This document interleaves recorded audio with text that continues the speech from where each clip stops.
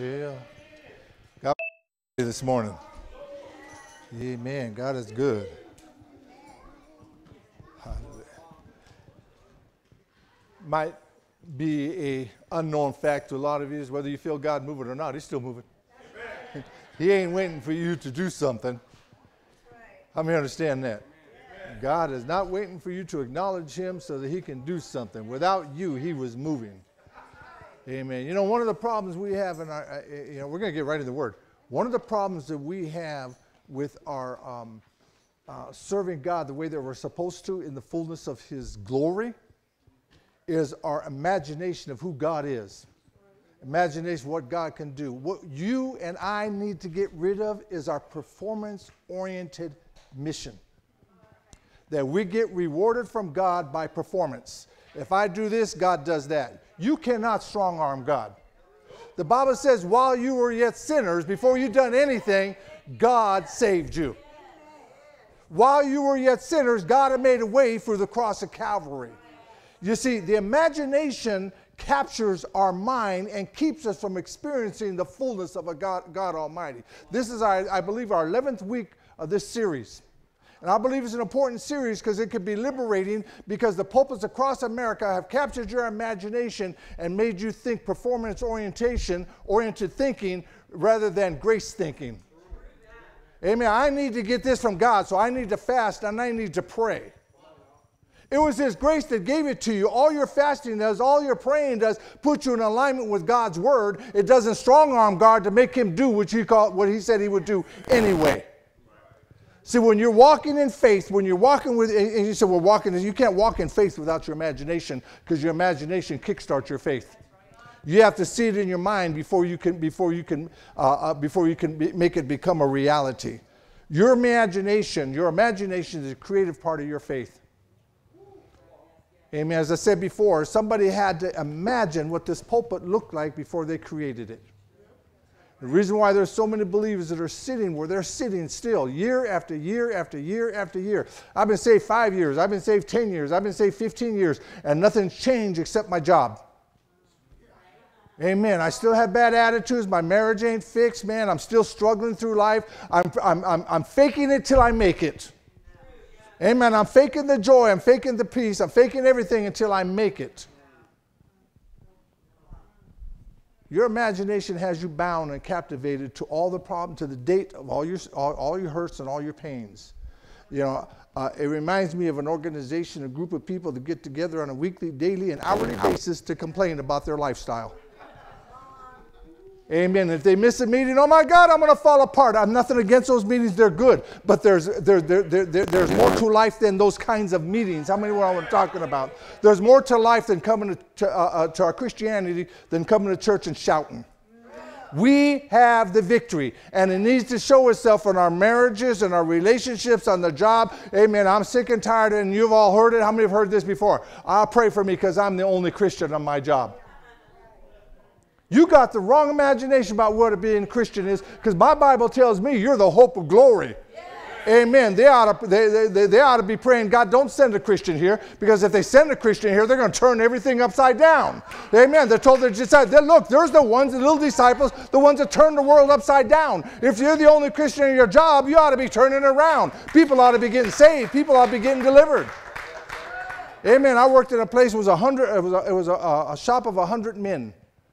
Amen. And that place was so corrupt and so bad and so terrible, man, that, we bankrupted the company. Amen. Drugs and alcohol and everything was so perverse there. We bankrupted the company. Before it went bankrupt, one man turned it around. One man that was on fire for God. One man that would not fit the mold that the rest of the church was giving him. He acted and walked and talked differently, but he had the power of an almighty God operating in him. And it got my attention. Amen. And I started talking with him, and he captivated me. And after I got captivated, it got somebody else's attention. And after that person got attention, it got somebody else's attention. In a Mormon-owned company, we were having worship service and Bible studies at lunchtime inside the company. Found out that the majority of the men that were working there were backsliders, grew up in the church. Many of them got delivered again. Many of them experienced the power of an almighty God. One man that was there was working there. This is way back in the day. And he got arrested for robbing a bank. And they were going to send him to a prison, but they gave him work furlough instead. And he went to work furlough and he turned in a dirty test. And if he turned in a dirty test, anything negative, he was going to prison. The power of God was there operating within us. And I prayed. I said, you believe in the power of God? Talking to him the whole time.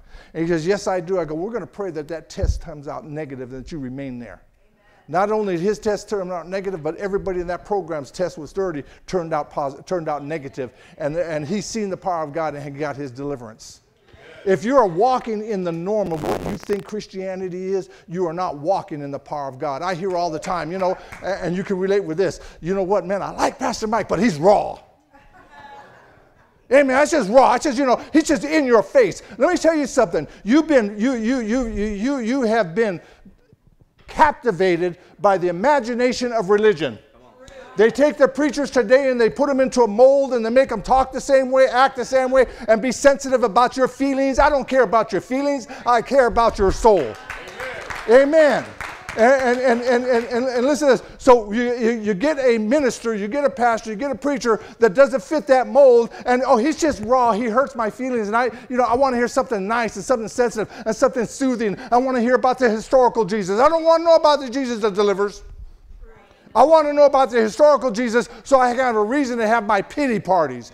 Jesus told the people on the bank, he said, what did you come out here to see? Did you come out here to see a preacher in fine linen clothing and to speak eloquently? He goes, no, but you came here and you saw a man with raw power. You saw a man with raw courage. You saw a prophet, but I tell you something, he said, you saw more than a prophet.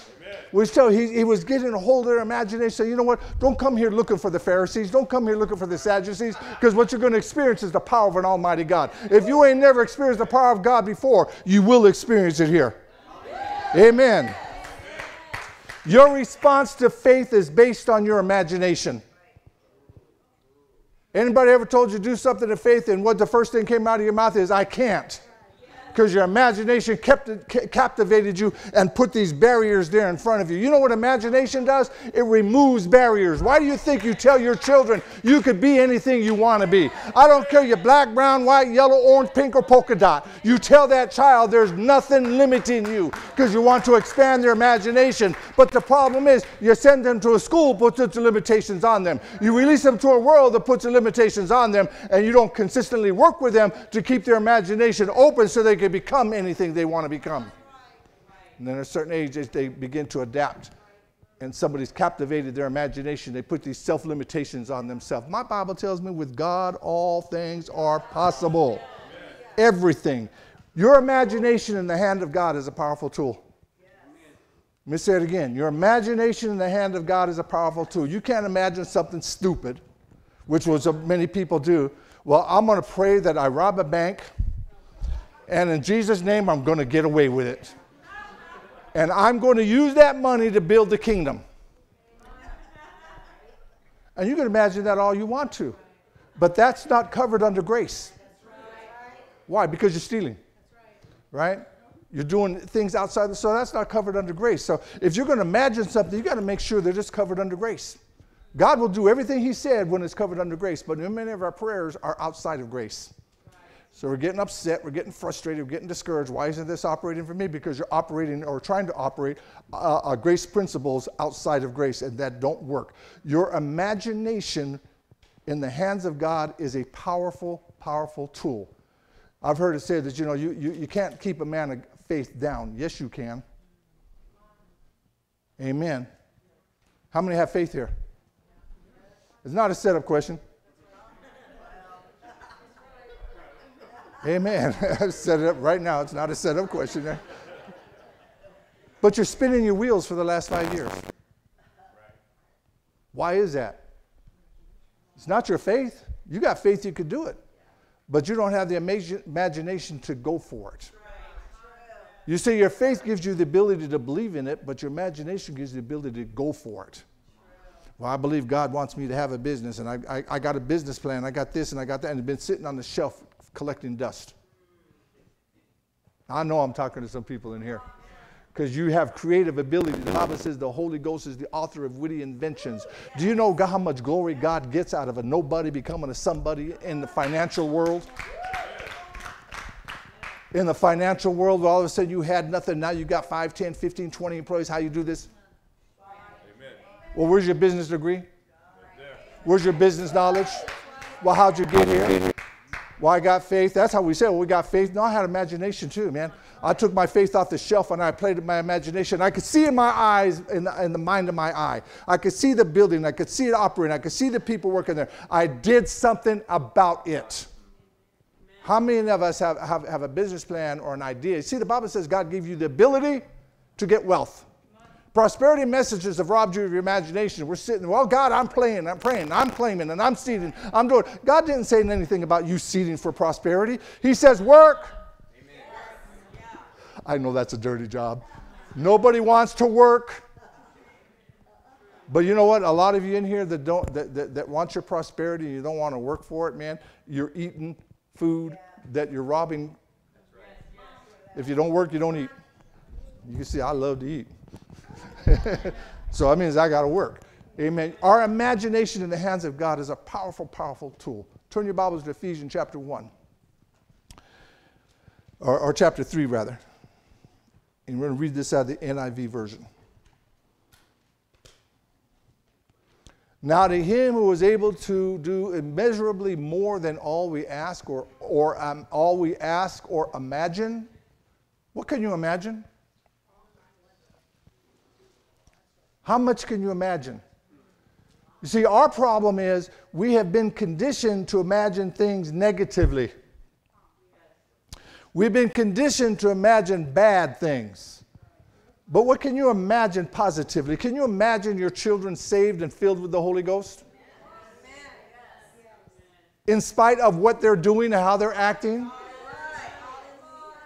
Can you imagine yourself walking in financial freedom? Can you imagine yourself being blessed so that you could be a financial blessing? Can you imagine yourself having victory and joy in spite of all that's happened to you? I'm sorry bad things happen to you, but when are you going to get over it? When are you going to stop crying in your beer? It never goes away. Amen. The Bible says when the unclean spirit goes out of the man, he walks through dry places looking for a home. When he don't find one, he comes back and he knocks here. And I shared with this last week, a couple weeks ago, talking with Brother Bob. He's telling me about his upbringing and how his family has trained him and did all this. And I'm sitting on the fence and we're talking, and all of a sudden that little spirit starts talking in my ear and saying, "You poor thing. You didn't have that privilege. You didn't have that opportunity. They didn't train you."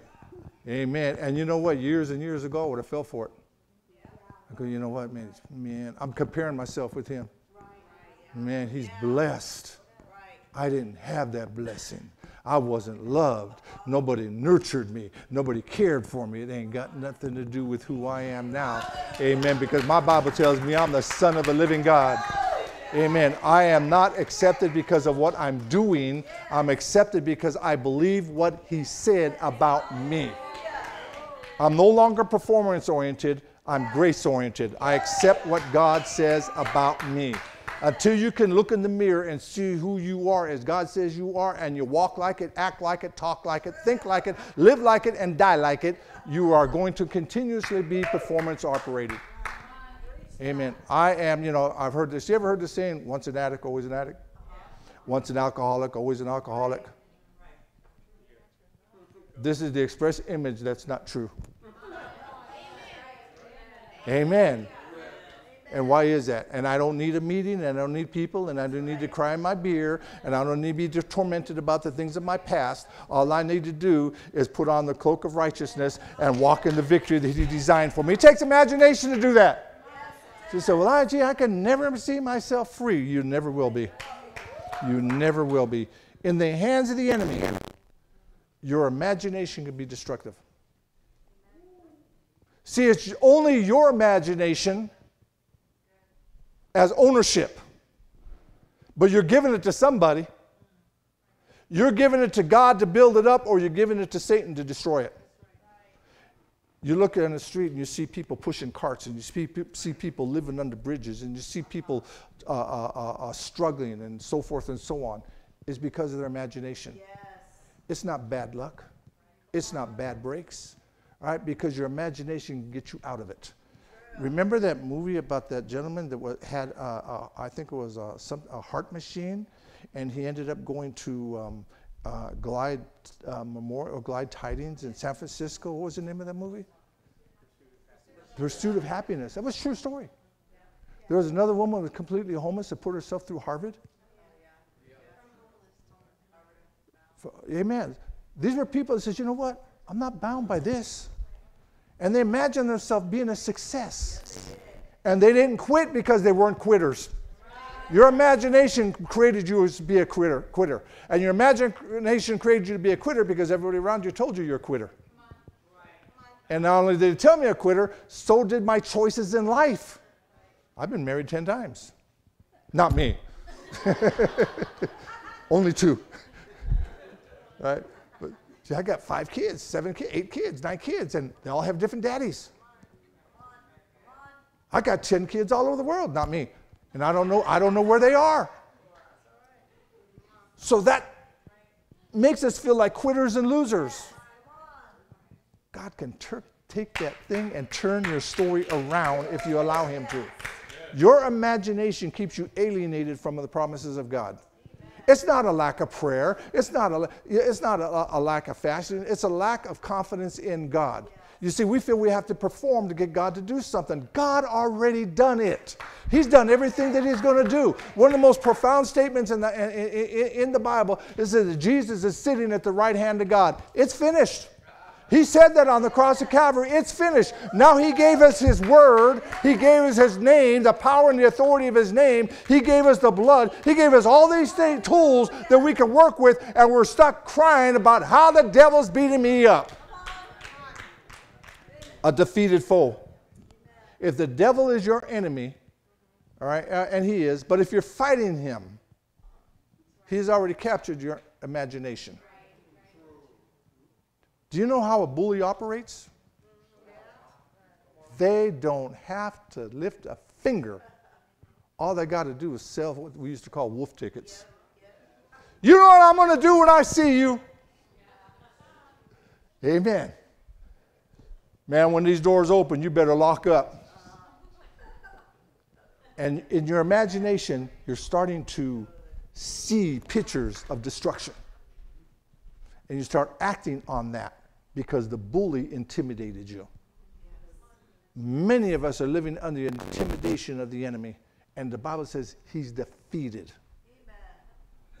Are you ever afraid of somebody? How many, I'm old school, man. When you fought with somebody, you did not just fight them. And see, today, you're done, you're finished.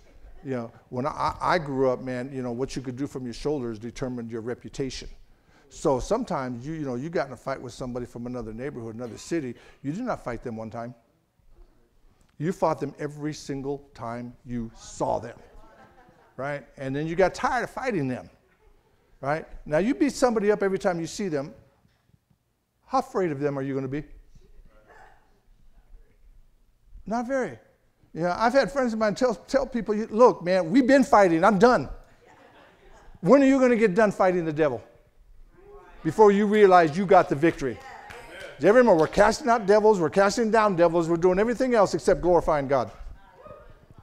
The enemy captures your imagination and he holds you in bondage to that. You, as I said this during this series, you will never rise above your imagination. You got to believe you are and you got to work for it. Go to Romans chapter 6.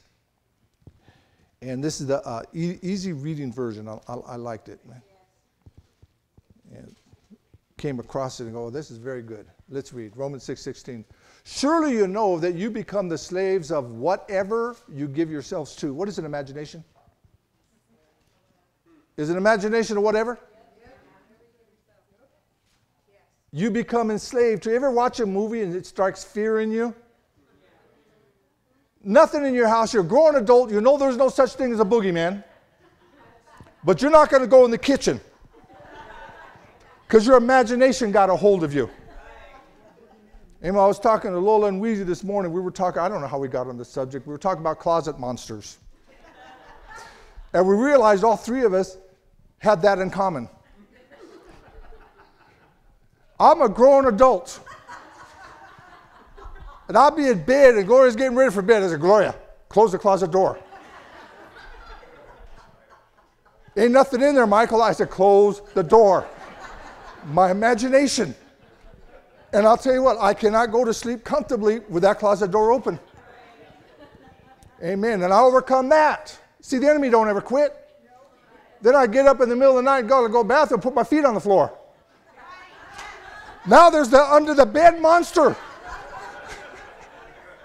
So, oh my God, I ain't never going to get over this. No, because you're never going to get over it. You're never going to, you'll conquer it, but never get over it because the enemy knows it worked. He knows it worked, and he doesn't have any new inventions, so he keeps coming back, waiting for time for your vulnerable and weak to captivate you again. Whatever, surely you know that you become the slaves of whatever you give yourselves to. Anything or anyone you follow will be your master. You can follow sin or you can obey God. There's no middle road. There is no middle road. There is no independence in this life. Amen. You can't say, I'm my own man, because you're either made by God or you're made by the devil. Or you can obey God. Following sin brings spiritual death, but obeying God makes you right with him. I can do nothing other than to surrender to get the victory that I need. Captivate your imagination. Job had said, the thing I greatly feared has come upon me. His imagination caused him to make sacrifices in case his children did something wrong. He operated in the imagination of his mind. The problem is there's too many believers today that operate in the imagination of their mind and not operate in the imagination of their renewed mind. God does not accept us based on our performance. But how many of us here have been taught to believe that? I know I did. I was taught to believe that. I had to work for the kingdom. Jehovah's Witnesses believe that with all their might. Mormons believe that with all their might. They have to give 2 years service in the missionary field. This is the missionary field to them. Amen. Why do you think Jehovah's Witnesses come at your door? Because they're trying to be part of the 144,000 that make it into the kingdom. They're not doing it for anything else than to try to gain entrance. Why do you testify? Why do you share? Why do you give somebody else your testimony? Why do you try to win people to the kingdom? Somebody told me one time when I was just young in the Lord, they said, you know what, no, you don't care about me. All you want to do is get me saved so you have another soul on your belt and you can hang it on your belt. You know what? He spoke a truth to me. I did not know a thing about him. All I knew was I had to be performing. I used to take a stack of flyers this big, I kid you not, and stand in Fruitvale in Bancroft. And when the light turned red, I'd jump between the cars and start passing out flyers. Get as far as I can till it turned green, then run back to the light and do it again all day long. And if I wasn't performing, I wasn't feeling I was doing my job as a Christian. You see, not walking in that kind of imagination, I am enjoying my Christianity. I'm enjoying my church service. I'm enjoying fellowship because I'm in competition with nobody. How many follow what I'm talking about? Now, in some people's imagination, they look at him, well, he's not saved. Look what he's wearing when he's preaching. Where's his tie? Where's his suit? Where's his jewelry? Where's his King James verbiage? He's not saved. Well, that's your imagination. Those things don't get me saved. My faith in God gets me saved. Your faith in God gets you saved. Amen. And that's as far as our imagination gets us. We can believe God to be saved. But now that I'm saved, the church has stood in line and started issuing marching orders. You got to do this, you got to do that. I do those things not to get. I do those things because I've been touched. There's a difference. There is a difference. Now I'm doing the same works, but because of a different perspective. I'm not doing it to try to win favor. I'm doing it because he touched me. You need to have an imagination. You are what God says you are. Not what you think you are. Not what somebody says you are. And this is a hard part because you look in the mirror and who do you see? Who do you see? No, you've never saw you. You have never saw you. You saw your image. Amen. In order to see you, you need to get outside of this to see you. You saw your image. And all God wants you to do is get past your image and see the image that he created. You look into a mirror, that mirror's not you. The person looking in the mirror at you is an image. I saw me. And I look so good. Amen. I'm telling you, I look so good. I was in a facility sniffing some dry cleaning fluid, and I felt something moving in me. It came out of me and turned around and looked at me, and it was me. And I looked at me and I go, wow, what a trip. But I couldn't stop. Couldn't pull the bag away from my face. Talk about God's grace. And he looked at me and started weeping and said, what are you doing? And I don't remember these words, but he started elevating off the ground. And he told me these words, when I hit the ceiling or when I disappear, you're going to die. Stop. Please stop. And I couldn't stop. I couldn't stop. And all of a sudden, he started getting higher and higher, and this fear got a hold of me, and I pulled the bag away from my face with all my might. I go, no! And I took the bag, and I ran to the toilet, and I flushed it. And this beautiful man, wait till you see yours. All that you've been aspiring to get, you're going to realize it's locked up in you. Amen. So he came down, and when he hit the ground, it's this big old smile on his face, and I felt him, and I watched him walk right back into my body. Amen. You ever get so high and something happened, you ain't high no more? Amen. So don't sit here and say, oh, he was on a trip, because that was gone. That was gone. Man. You know, I'm trying to be real here, man. So he come in, and I felt him walk in my body, and I felt him turn around in my body and look back out my eyes. There was an experience there that's got a hold of my life that changed me for a few days, because it wasn't. It was a heavenly designed touch, but I didn't respond to it in faith. Amen. I walked out of my cell completely different than I was when I walked in, and everybody saw it. And what was incredible, when I accepted Jesus Christ as my personal Savior, and the experience I had at the moment, it took me back to that moment. And I said, that's what happened to me. God touched me. So when you look in the mirror, you see the image of the things that you've done. Or am I the only one? You look in the mirror and you're combing your hair, you're brushing your teeth, and all of a sudden a reflection comes across your imagination, and you start thinking about all the dirty, nasty, despicable, disgusting little things that you've done or happened to you. And what's the first thing we do? We stop looking at the image. Brush our teeth, wash our face, hurry up, and get out of there. You got to be able to see your image in the righteousness of God in Christ Jesus. Your imagination has to capture that. Somebody can walk up today and say, you know what, I remember you did that, blah, blah, blah, blah, blah, blah, blah. I said, that's your remembrance, not mine. You ain't holding me captive to that. As a matter of fact, get out of my face. I ain't dealing with you. See, we want to be, oh, so nice. Why do you want to be nice to the devil? Somebody coming up to you and tell you what you used to do, they ain't your friend. They're trying to pull you back into bondage. 2 Corinthians chapter 5, verse 21. Let me share something with you. We think we need to do things to get righteous. I need to fast and I can get righteous. I need to pray and I can get righteous. I need to do works and I can get righteous. I'm never righteous because I don't tithe. No, you got a problem. But you are righteous. Let me share something with you. This is an incredible fact. You can never be more saved than you are right now. There's no gauge to salvation. We did that. I don't drink, so I'm more saved. Who said? I don't swear, so I'm more saved than you.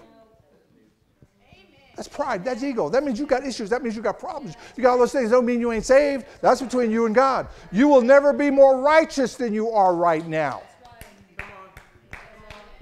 You can make yourself believe you're going to be more righteous, and because of your works you feel good, but what happens when the devil comes knocking at your door? He pulls the works out from underneath you, and there you go again, starting all over again. That's why the Bible says, though a righteous man, Proverbs chapter 27, though a righteous man fall, he rises up again 7 times. It's your righteousness that gives you back up. It's the unrighteousness that knocks you down. The Bible says if we confess our sins before God, he's faithful and just and to forgive us of our unrighteousness. You had to be righteous to be unrighteous. You are the righteousness of God in Christ Jesus, not based on what you do, based on what he done.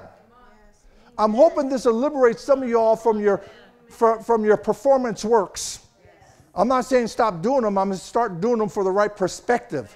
Start doing it for the right reason. Because you're imagining I'm going to get God's favor by doing this. I'm going to fast and pray. I'm going to hold my breath until I turn blue. And then God will see and God will save my mother, my brother, my father. No, he already said. He says if you're saved, your whole household will be saved. The enemy got you into performance-oriented work because if everything happens in God's time, and if you do it for 3, 4, 5, 6 months, 1, 2, 3, 4, 5 years, it ain't happening, you get disappointed. And so, oh, well, I guess this don't work. No, it don't work because you're doing it the devil's way instead of God's way. The Bible says, believe in the Lord Jesus Christ, and you'll be what? It's not based on... Somebody's happy about going back to class. My God, why can't we be like that coming back to church? Man, Sunday, I had to go to church. I was just seeing her face and her smile as she's running to go to church. 2 Corinthians 5:21. Hey, I love those kids. Man. For our sake, he made Christ virtually to be sin, who knew no sin, so that in and through him we might become endued with, viewed as, and examples of the righteousness of God, what we ought to be. Approved and acceptable and in right relationship with him by his goodness. All that other kind of preaching takes away his goodness. The Bible says the goodness of the Lord leads to repentance.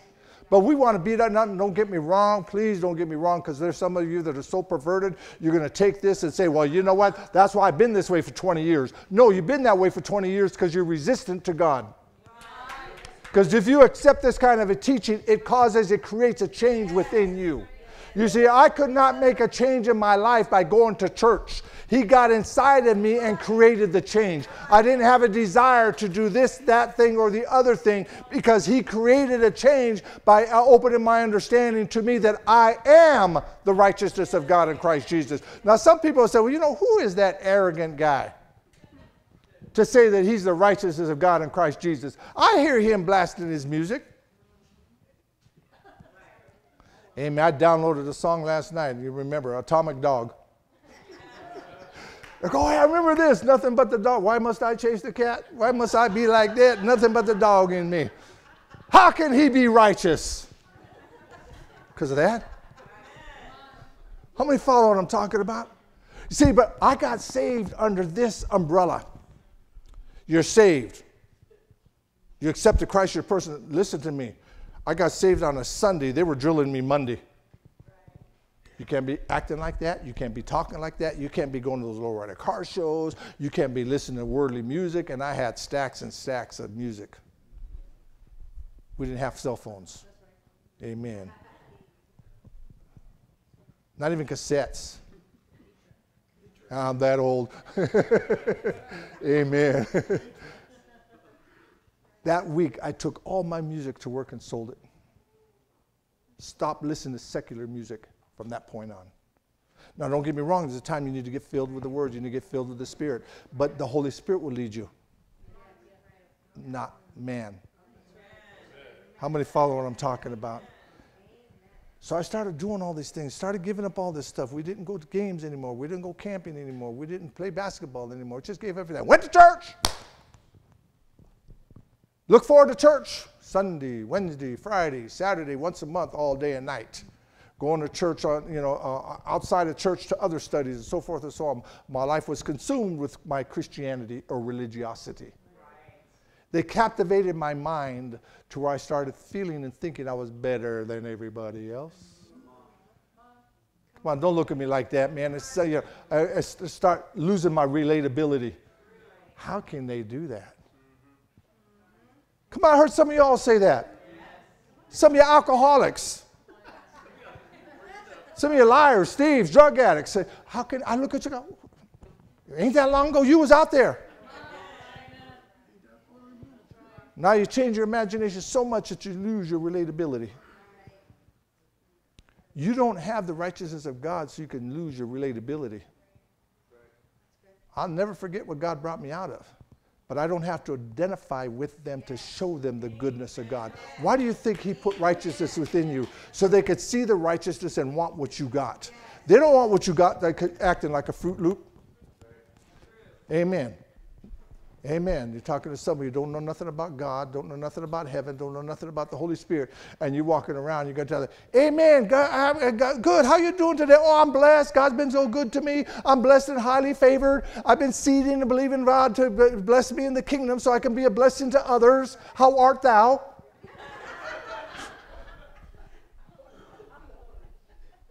That's how our imagination makes us come across to people. They want something that's relatable. They want something that's real. They want something that's alive. You see, Jesus, when he brought the kingdom into the earth, he did not make it unrelatable. He came, he spoke to men where they were at, captivating their imagination. People that knew nothing about baking, he told people that knew about baking, he told them, I'm the bread of life. People knew about agriculture, he said, I'm the rose of Sharon. People knew about water. He says, I'm the living water. He talked to people where they were at. See, our imagination gets us to talk down to people instead of talking with them. Because the enemy has captivated our imagination so we can make ourselves feel good about ourselves. That I've accomplished so much and I'm so far in the kingdom right now. You'll get there one day. Your imagination has been slender. Now, again, I want to say this again and qualify this. I'm not saying this to approve or to agree with your stand and holding on to your unrighteousness, because there's no excuse for that.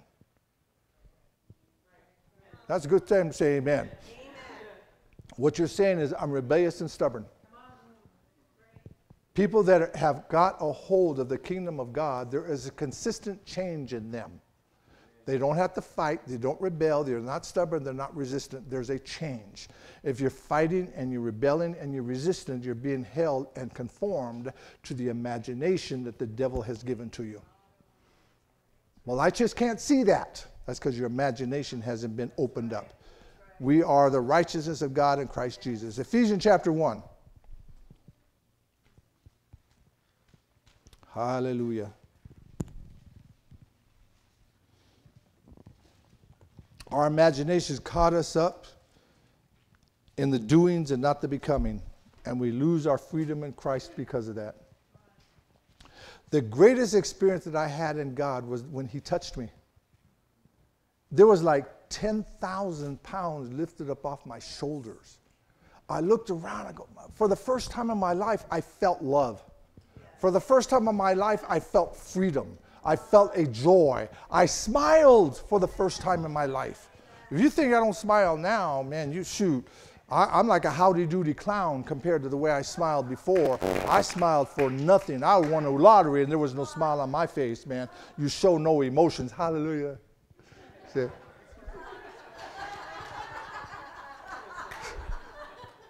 That's my smile. Ephesians 1, 5 through 9. Let's read. Hallelujah. Glory to God.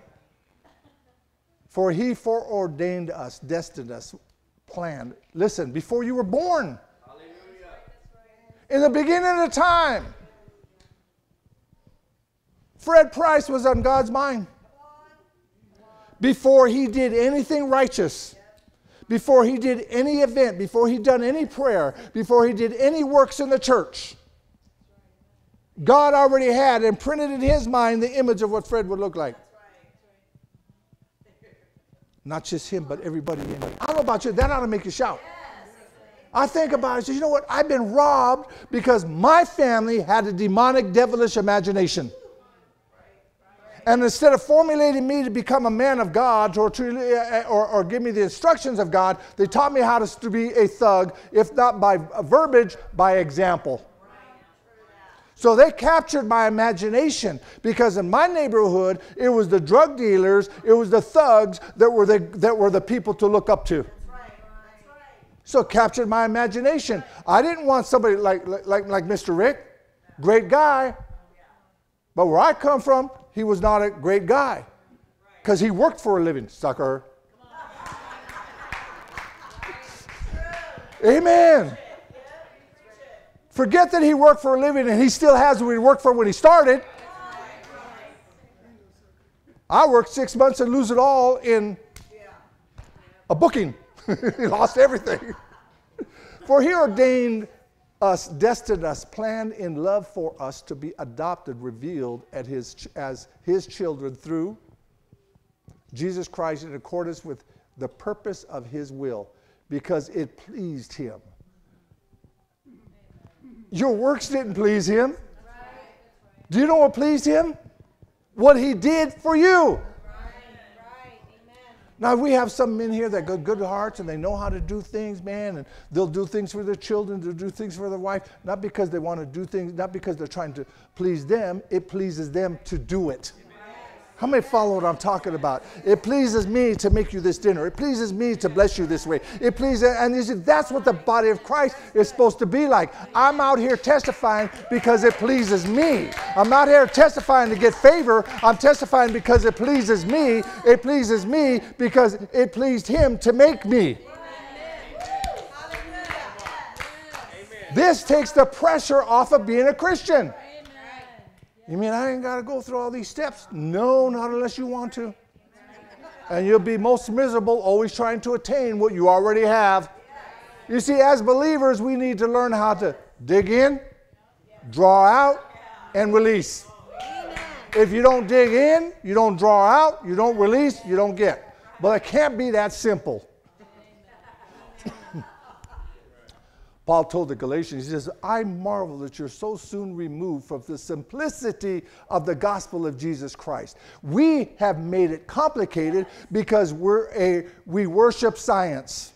We worship doctorates. We worship men. Amen. We worship education. And the more doctorate, the more knowledge, the more education somebody has, we feel that they know more than us. So we submit to somebody that is void of the power of God, but they got a lot of DDs, DRs, and PhDs and BS behind their name. I said, man, I could never be like them. You should not want to be like them. Amen. God said in his word, he chose the foolish things of the world to confound the wise. Amen. When I read that for the first time in my mind, I was glad to be a fool. Amen. Here, God, you went all the way down to Oakland, picked me up out of the gutter and says, I want this fool. You ought to want to be a fool for Jesus. Amen. As a matter of fact, Paul said it like this. He says, I'm a fool for Jesus. Whose fool are you? In accordance with the purpose of his will, because it pleased him. It wasn't your works. It wasn't your giving. It wasn't your doing. It pleased him when he thought about you. He goes, you know what, man? I'm going to make a path of righteousness for Charlie. I'm going to make a path of righteousness for Richard. Whether they take it or not, that's up to them. But I'm going to make a path of righteousness. I'm going to foreordain them to be saved if they want to be saved. It doesn't mean he took over their will. It means he made a path for them if they want it. And it pleased him that he did that. And then he got double pleased when they called on him. Void of any financial giving, void of any religious works, void of any sacrifice, it pleased him. I don't know if we ever get the totality of this. God said, I want you because I want you. But why? Because I want you. But they said, well, it don't matter what they said. Amen. It doesn't matter what their imagination of you is. It doesn't matter what your imagination of you is. God said. It pleased him, and it was his kind intent, so that we might be to the praise and the commendation of his glorious grace, favor, and mercy, which he so freely, we have a problem with that word. People used to do things for me. What do you want? Open up a door. What do you open the door for, man? I won't open the door myself. Close it. Are you trying to get behind me? Amen. Make me a nice dinner. What are you up to? Where you been? What'd you do? Come on, I'm not the only one here. Amen. Highly suspicious, because people don't do nice things just to do nice things. They got motives. No, I was talking about me. Hello? God ain't like that. He said freely. Listen, he said freely you have been received. Freely you have received. You know why we're not freely sharing this gospel of grace, joy, and victory? Because we're not accepting it freely. We're accepting it out of duty and works. I got to go to church. No, you don't got to. You should want to. I ain't never going to get that image out of my head, that little girl running here, running back to church and excited about it. We have a problem. And because the preachers have a problem preaching to an empty church, they mandate the fact that you need to come to church. Start preaching church attendance. I don't preach church attendance. You don't want to come to church, that's your problem. How many found that out the hard way? Not coming, I didn't call you. Not come, I didn't visit you. Not come, I didn't send you a card. We miss you. What's missing in church? CH, then the U down below, RCH. Right? Yeah. You are. Didn't do all that. Why is that? Because you're a free man. You come because you want to, because you've been touched. You come because you know you need this. See, the problem with putting all those mandates on people, it takes them away from the grace of God. And they're trying to win God's favor by their merits and by their works. And I know this is not a popular message, but it's a message that can change and transform yourself. Amen. We appease ourselves with our works and try to prove to others that we are a good person. Especially our family. Say, I've changed. How come you can't recognize the change in my life? Look at all that I've done. If they don't see that, then we buy big bumper stickers for our cars. Then we wear T-shirts. And we show everybody that we're Christians except God. Because we can't accept what he said because of the stuff that goes on our mind. There's a battle in your field in your mind all the time. But are you casting it down? Are you walking in his grace? Or are you following through with those thoughts? If you're continuously following through with your thoughts, I'm not even talking to you because you've been doing that for 20 years and you ain't going to change. Amen. Because you can't walk, you only walk in the imagination of your mind.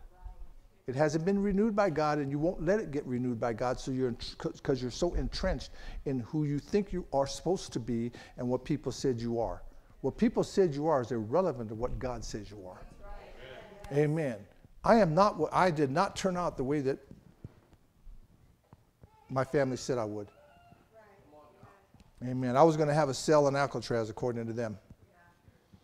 Amen. And the problem with many of us, we have still, you may be grown, you may have children of your own, you may be even a grandparent, but you're still subjecting yourself to the imaginations of other people. You need to stop subjecting yourself to the imagination. The problem with subjecting yourself to the imagination of other people, you surrender to them. Amen. You know, I'll be 70 this year. And if my mother was alive, I would become a stupid little kid when she started talking to me, because she had that way of making me feel that way. How many follow what I'm talking about? You'd be 40, 50 years old, and how many know when you get around your mom, it's a different story? All of a sudden, you lose your authority as a man, and you're her kid. Am I the only one? You know, she's saying something ain't right, but you know what, man? I'm her kid. I ain't going to say nothing. So you become that kid with all these fears and these insecurities because of the imagination of her mind that you subjected yourself to. I'm not saying stand up to her unrighteousness or unholiness, but I'm talking about why do you got to live under the subjection of her imagination of who she thinks you are, or him, or whatever it may be. It could be your spouse, it could be your children. Amen. Turn your Bibles over to Joshua chapter 2. Hallelujah. Your imagination. Judges 11. Hallelujah. Self-image can be formed by accepting the imaginations of other people. You're fat, you're stupid, you're ugly, you'll never amount to anything. Amen. Oh, here comes Bobby Joe. Bobby Joe been married 4 times, working on his 5th. This one's going to fail too. Yeah, you're probably right. I'm really not concerned what people think about me. And it's not a defiance, not out of anger. You know, before I didn't care. I don't care what you think. Yeah, I did. And you could tell yourself you don't care either. So, you know, and if you tell yourself you don't care and you're drowning your sorrows with mind-altering substances, you do care. You see, people could come against me and have all these opinions against me, and it don't make me do anything that alters my reality because I don't care. I value my wife's opinion of me, but my lifestyle is not dependent upon her opinion of me. Because I have to do what God's called me to do. That's not necessarily connected to her opinion of me all the time. Well, I don't think you should do that. And, you know, and if we walk in the average church where they say the husband and wife need to be in 100% in agreement all the time, and you need to come to the table and you need to work together and figure it out. Well, my Bible tells me I have to stand before God by myself. So if God tells me to do something independent of her, I'm responsible to understand what God says and turn a deaf ear to what she says, even if I don't like what she says or it creates a problem in my home. Okay, let's get this through. Look over her to see how she responded to that so that we can get past this. Every time I talk about it, everybody goes like...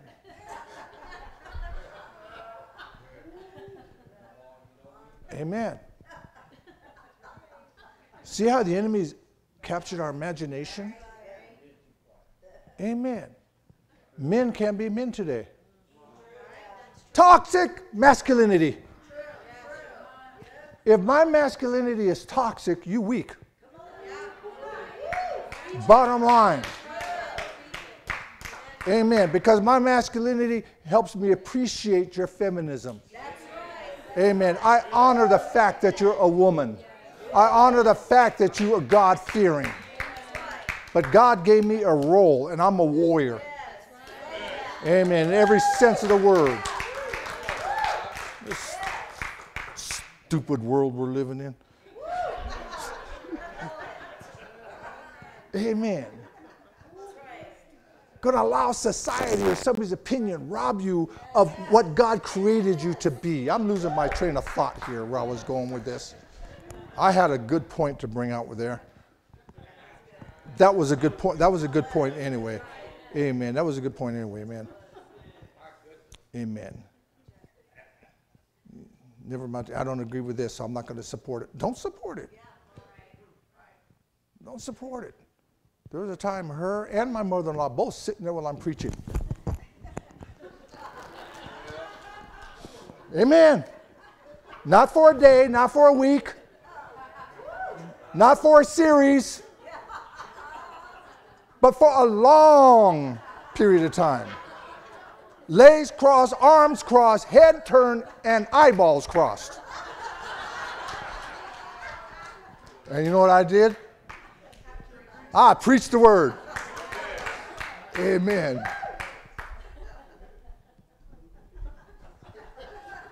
Here's your food. You know what I did? I ate it. Amen.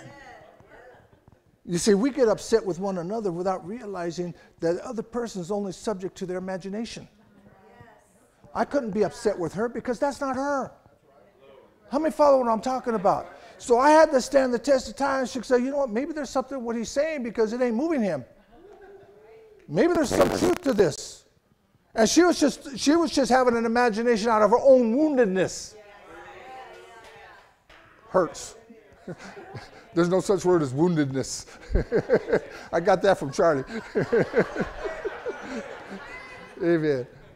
Her imagination just captivated out of her own hurt. So the one with a sound imagination will be the one that brings the healing. Come on, brother, turn around and tell your wife you got a sound imagination. Amen. So you subject yourself to the imagination of other people, you will lose all the time. Because nobody will see your value in you but you. Until you show your value. And value is proven over time. It's not proven in a week. It's not proven in a month. You see, my value in what I'm saying got proven to her over time. In the heat, she saw the character. In the problems, she saw the character. In the good times, she saw the character. The bad times, she saw the character. So that got to be proven over time. Some of y'all want to become an overnight wonder and get all, woman, the Bible says to honor the man.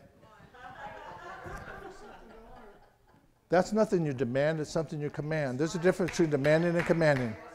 Amen. I walk into the house, my presence commands it. Amen. My presence commands it. I walk in, been gone all day, come home. Are you hungry? The fact that I was there, I got that honor. What? Nothing to eat here? That's demanding it. And then you get mad because your presence didn't command it. Let's read Judges 11. I'll get past that. That'll be for another series. Hallelujah. So you got to understand something. People's opinion does not devalue you unless you accept their opinion as fact. There's a whole lot of people in this area that don't like Pastor Mike, that don't like El Shaddai, because we allow them, whoever them is, in this church, because we allow you to come looking like you look like on a Sunday to church. You ain't supposed to be looking like that. You're supposed to have your Sunday go to meeting clothes on. You're supposed to have your suits on, your hats on. Women's supposed to come all done up. Not standing up here in jeans and halter tops singing, we're praise unto God Almighty. Oh, what happened to that church? Unrighteous, unholy people follow an unrighteous, unholy man. Their opinion doesn't change us. Now, how do you know that to be a fact? I'll tell you something. That when we had our bookstore, Signs, Wonders, and Miracles, sent letters out to every single church in the area, telling them we were going to seed back into their ministry, and anybody that came into that church and bought into that store and bought anything, we were going to tithe back 10% of that purchase to the church. Not this church, their church. People from other churches came in there to see what material we had, to argue and to debate about our position. Not one church took us up on that. Not one pastor reached out. See, we're reached across the board because our imagination understands I am who I am because of who he is, not what I do. Amen. People in the Bay Area are caught up in their service rather than their surrender. Amen. I was talking to Sister Denise, and she was sharing with me people that she's known that come from out of state. And they're going to preachers, and they're going to turn the Bay Area upside down. They're going to bring revival. Let me share something with you. The Bay Area is a cesspool of religion that our religious leaders don't want to touch. They go to San Jose and they fly over the Bay Area and they go to Sacramento. They used to go to San Francisco, but they don't do that no more. We can't follow the imaginations of denominations or religions or other Christians. We have to understand that their imagination does not dictate your value. You are valuable no matter what they think of you. And if you can't see that, my friend, you will never get a hold of the power of God that he has tapped inside of you. He has it in you so you could dig it in. He has it in you so you could draw it out. He has it in you so you can release it. But when you hold yourself captive to somebody else's imagination, you feel inferior and you can't tap into it. Man, you ought to be shouting today. Let's read Now Jephthah, the Gileadite, was a mighty warrior. But, amen. Johnny's a great husband, but, what happens when we hear the but? Our heart drops, right? Somebody's coming up to you, right? And they'll come walking up to you, they'll go, Ricardo, you're a great guy, but? What do you mean, but? Just to stop right there, we'd be good. Don't need to go no further, man. Jephthah was the Gileadite was a mighty warrior, but he was a son of a harlot. Come on. Stigma. And they wanted to imprint that in the vision of his imagination. Yes. Put that picture in his mind. Right. Let me share what that does to you. That makes you feel like a nobody. Come on. See, I was born in 1951. Went to school, 60s. And then when you went to school, they always asked you your mother's name, father's name. Amen. They didn't ask, what is the term for it now? Birthing parent name. They asked for the mother and father name, right? And they said, I don't know. So I didn't know my father's name till I was like a teenager. And they said, oh, you're a bastard, huh? I'm not using it as a profane way. That's what they deemed people as having no father. I had to have a father. I'm here. So how can I be a bastard? You're a bastard because you don't know him. Children were even introduced as a bastard child. What do you think that does to the imagination of that kid? I can't tell you how different I felt. Even my brothers and sisters, because they had dads. They weren't the bastard I was. And at times the father in my house made reference to me being the bastard. So when somebody's imagination is so perverse against you, you start to take ownership of it. Too many of y'all in here have taken ownership of somebody else's imagination that has nothing to do with you, with who you are. Because who you are is 2 Corinthians 5:21, the righteousness of God in Christ Jesus. It doesn't matter what's across your imagination. You got to change that picture, or else you'll never change your life. You see, I used to wonder when I was a kid, man, if I could just go through a machine and get cleansed and start all over again. He affords you that. He'll cleanse your imagination so that you can start all over again. You know, and it was bad enough that term was used by family members, by school, but it was used by all of society.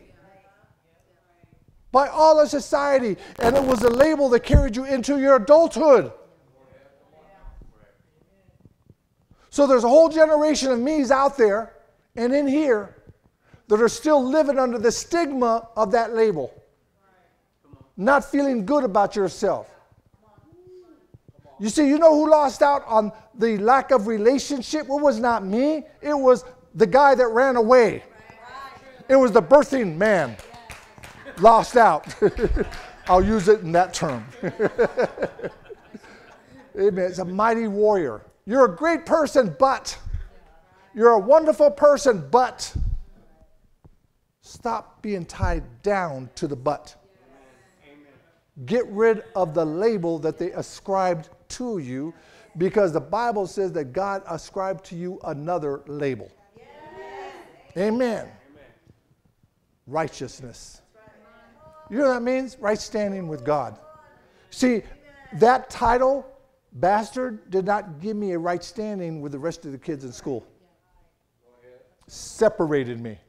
It did not give me a right standing in society because they said there was something wrong with me. I'm broken. I'm damaged. I had to be no good. But else, why else would he have not? Why else would he have ran away? Growing up with this imagination, I'm damaged. I'm no good. Nobody wants me. But listen to this. In the beginning of time, God said, I don't care what's going on with him. I have redeemed him. I will make a way for him. I will accept him. The Bible says you are accepted in the beloved. I am so sorry about all the misfortunes and the things that happened against you, but it does not define you. Get it out of the imagination of your mind and press forward to what God has for you. But he was the son of a harlot. Gilead was Jephthah's father. And Gilead's wife also bore him sons. And when his wife's sons grew up, listen to me, my little brothers, they never stopped taunting me that I did not belong there. So I beat them up my whole life. Amen. Had no respect for them, and they had none for me, but they feared me. Not because I was some tough guy. I responded out of hatred and hurt because of the title that was ascribed to me. They got new clothes. I got hand-me-downs. They had parties. I got a piece of cake. They got new toys. We went to Salvation Army, and I was lucky if I got something. Why? I ascribed that all to the title that was ascribed to me. So I had to be broken, something wrong with me. And here this man says, you know what, I'm not here. Cast him out. Want nothing to do with him. But he did not allow that to affect him. Fine, you want nothing to me? That's your problem. Amen. That is your problem. It doesn't dictate who I am or what I think about me. Now they were into warfare, they were into battle, and then they come to him. They say, Jephthah, you know, those other cities, they're beating us up over here. Can you come help us? And many of us in here that are so broken that want acceptance would have just said, okay, and you want to go help them. And then when you help them, they're done with you and they throw you back out again. Hello? You know what he said? This is the hard part of me that people don't like. He said, wait a minute. You called my mama a harlot and said I'm the son of a whore. And you want my help? Wait a minute. Let me put a line in the sand here. I'm going to help you. Amen. But let me tell you what's going to cost you. You're going to have to forget this idea that I'm the son of a whore. You're going to have to forget that my mama's a whore. He said, I'll go back, me and my men, we're going to go back and we're going to win this battle for you. But I will be your king. I'm going to rescue you. You know what they said? Okay.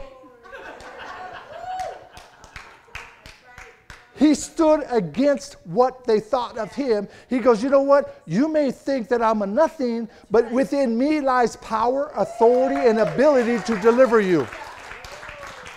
So I'm not going there for you to use me. You're not going there for you to abuse me. I'm going there to deliver you. And once I deliver you, our relationship is going to be healed.